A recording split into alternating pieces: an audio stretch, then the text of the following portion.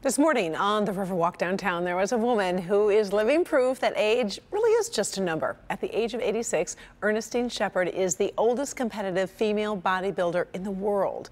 And as our Everard Cassamy explains, she has a whole lot more than that. So the Detroit Riverwalkers gather here every Tuesday and Thursday morning throughout the summer to focus on their health and to get moving. Well, this morning they were joined by a woman who is 86 years young and is making history for something incredible. It's an honor to meet her. She's an inspiration.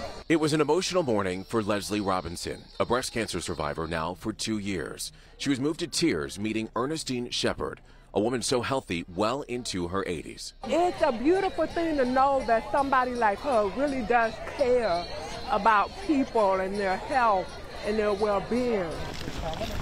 Hundreds of people just like Leslie gathered to meet the nearly 86-year-old bodybuilder.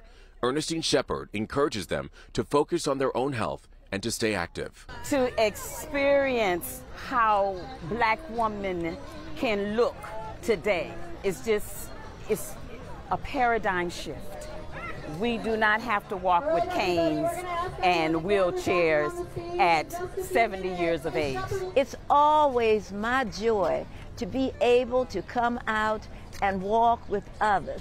That was what I had planned to do when I started working out. Ernestine started lifting weights nearly 30 years ago and hasn't stopped. She's even made the Guinness Book of World Records for the oldest female bodybuilder at 70 years old. I was so overjoyed, I just couldn't believe it.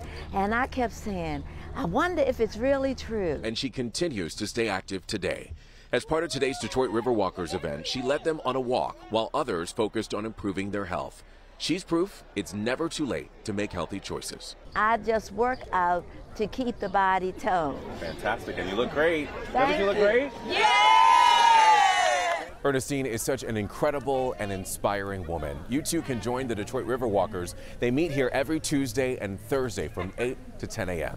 In Detroit, Everard Cassamy, Local 4.